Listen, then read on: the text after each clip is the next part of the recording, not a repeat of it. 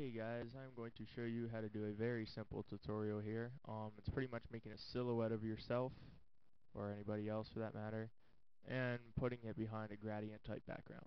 So first what you want to do is open up an image, and this is an image of my friend's niece, and duplicate the layer and delete the locked layer, the original. Then make sure your default colors are black and white by clicking these two squares in here.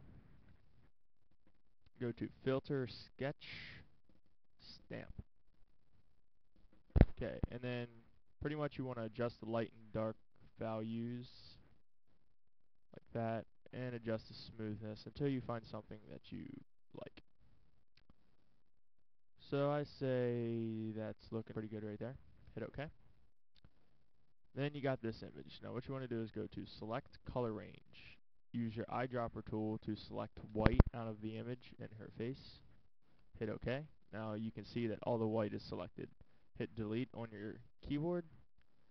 Hit Select, Deselect. Then make a new layer and put it behind the background. Then go to your gradient tool, which might be behind your paint bucket tool. Just hold down and go over. And then you can select your own two colors by going to the first box and then selecting your two foreground and background colors.